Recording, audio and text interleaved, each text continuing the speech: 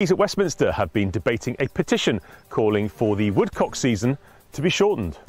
While Justice collected more than 107,000 signatures, it wants the opening of the woodcock shooting season to be pushed back to the beginning of December instead of the 1st of October in England, Wales and Northern Ireland, and the 1st of September in Scotland.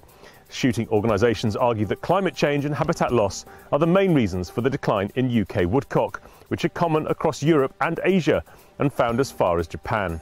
At the end of the debate, Environment Minister Trudy Harrison concluded that Natural England will be making recommendations based on the science.